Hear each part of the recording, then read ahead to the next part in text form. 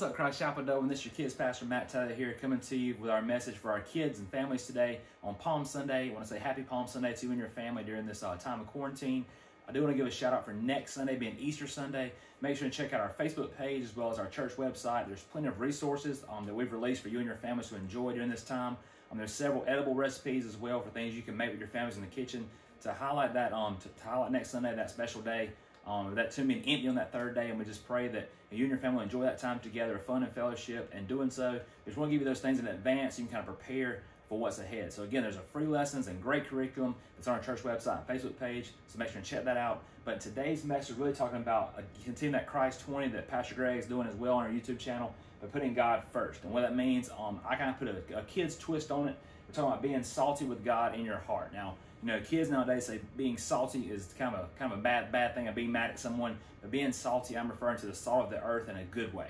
So, what I have below me, I have a jar of water, and I have an egg that I'm going to put in that jar of water. Okay. Now, eggs, if you have a normal egg, it will sink to the bottom. In today's message, we're going to talk about how salt can be used and what salt means, how it can be used to make this egg float. And that's what we're going to talk about in today's message. But we're going to really specifically focus on Elijah, the prophet. Now, a little side note for our kids, if you don't know who Elijah was, I'm going to read you about kind of a background. I'll read you the scripture for today. So Elijah was a prophet. He spoke for God, and he loved and obeyed God. He was not afraid of evil King Ahab. He was not afraid of Ahab's wicked wife, Jezebel. God gave Elijah great power, and Elijah could do wonderful things for God. So during this time, there's a time of drought we're going to talk about today in the book of Kings. And during this time of drought, Elijah really depends on God for his guidance and his direction. And during this time right now, we're almost in a drought of our own, of not really necessarily being in a drought, but we're almost kind of trapped inside of our homes and can't escape and kind of wondering what's going on outside of our walls.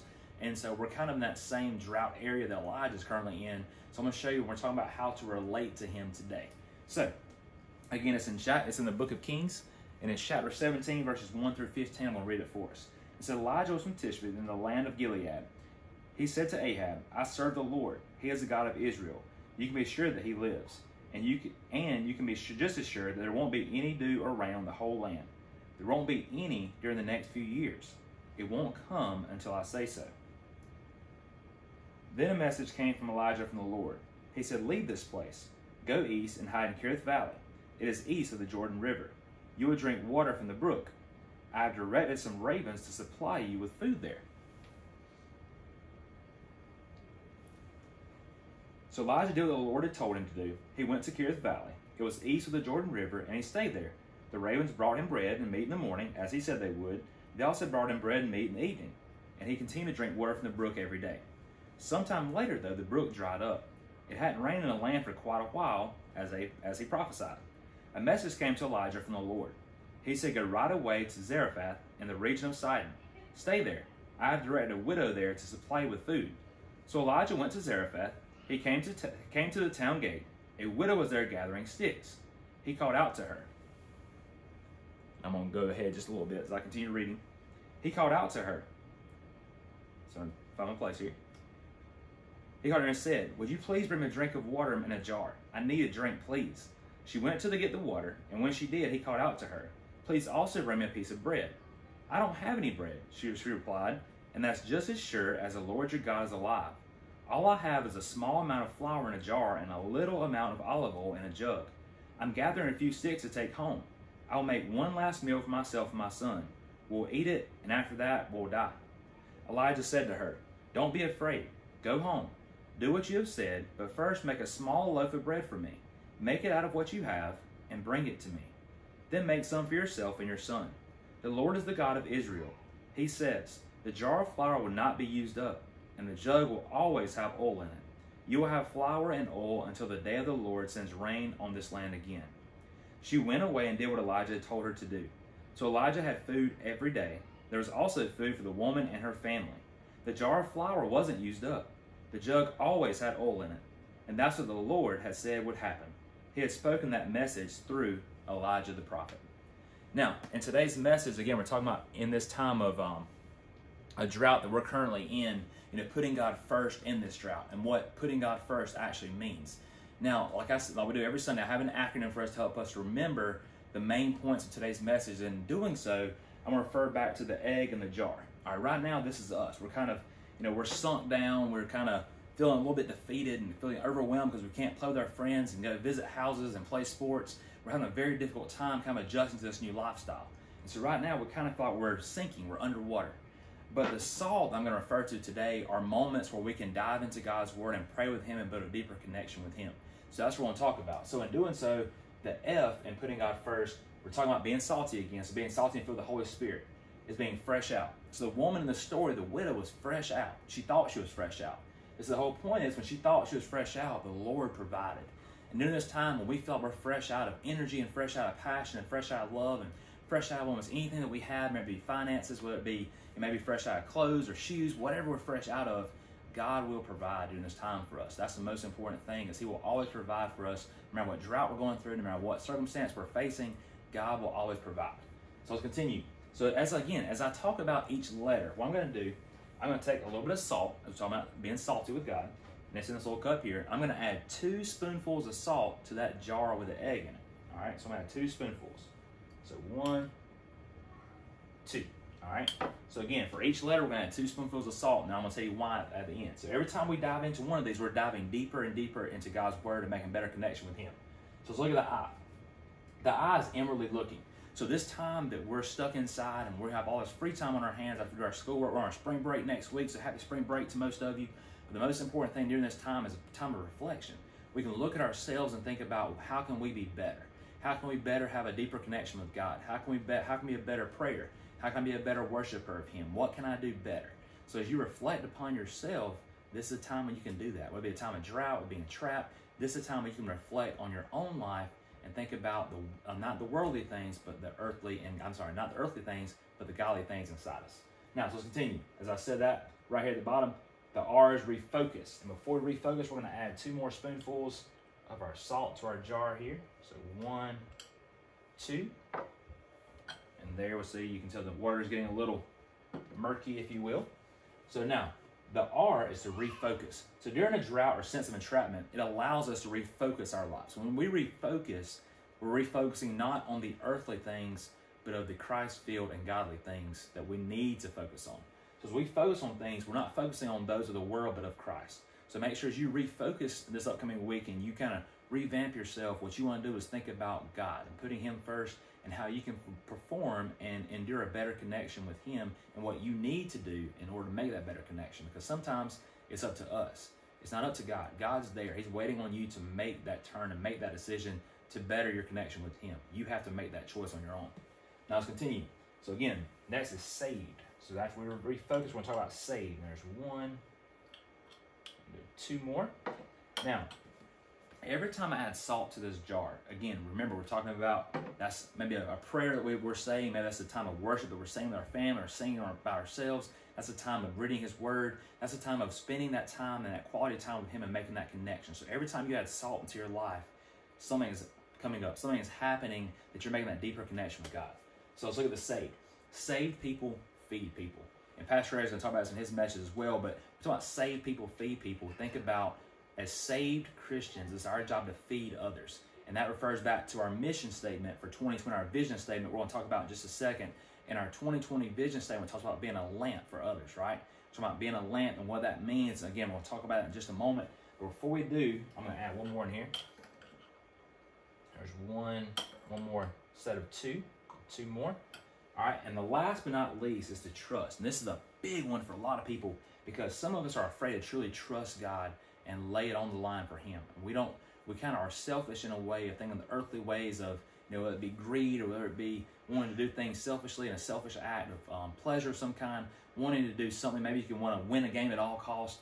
Like we have to revamp our mindset and refocus, like we talked before, about what God wants. And it's trusting Him to provide for us. Again, the woman in the story was out. She was fresh out. She didn't think she had enough to feed Elijah, but God provided. So anytime you think you're out and you think you're at the end of the road, God will always provide for you. And that's the bottom line, is we have to trust Him.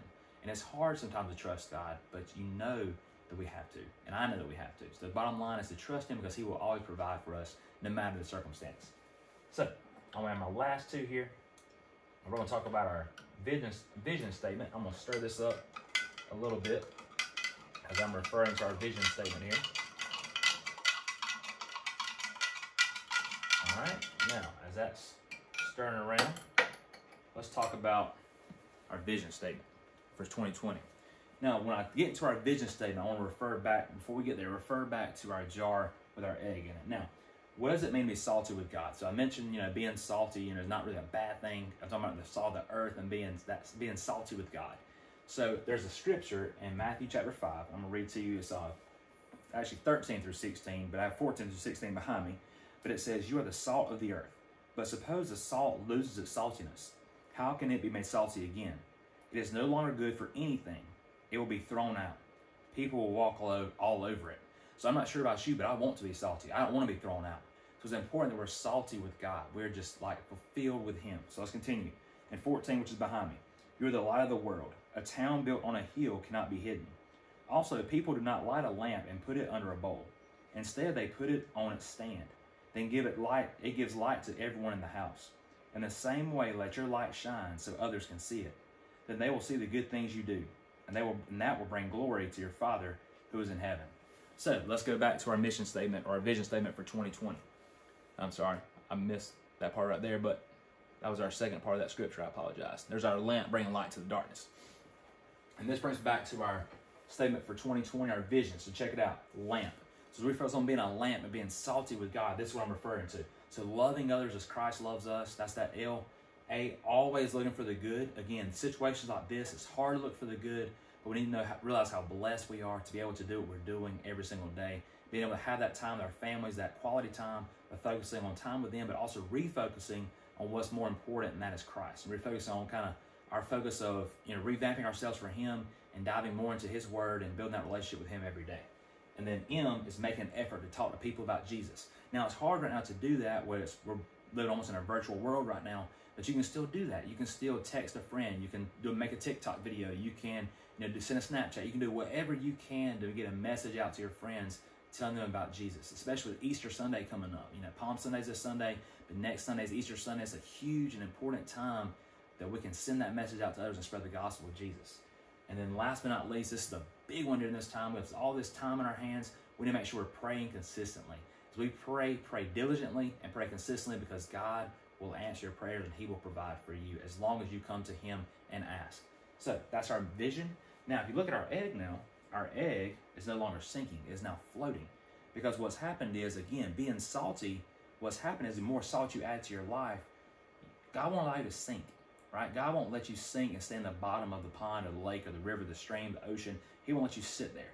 All right? God is going to make you rise above any occasion that you encounter. So I encourage you today to add salt into your life. And when you do, again, that salt being that time with God, that quality time. And as you do, you'll rise above any circumstance that you face. So remember that today. And I believe that's all I have. I'm going to close out in word of prayer. So if you would just bow your head and close your eyes with me, and I'm going to close out in prayer. Lord God, we come today so humble and gracious again in your presence, God. And I'm praying for every boy and girl and family and adult and our sound of my voice, God, whether they be watching online, in a car, God, a living room, wherever they may be watching. I pray specifically for them to be salty, God, with you and just feel your presence in their life, God. And I just pray that they would just use this quality time efficiently and effectively. And they would just dive into your word just deeper and deeper. And they would dive into their relationship with you even deeper as well, God. They would just call out to you and lean on you, guys. We need to lean on to you hard in this time. As to support us and just lean on you in this desperate time. We also pray, God, that for any of those that are in need, God, we just pray that you would just provide for them in a mighty and powerful way that we know you can.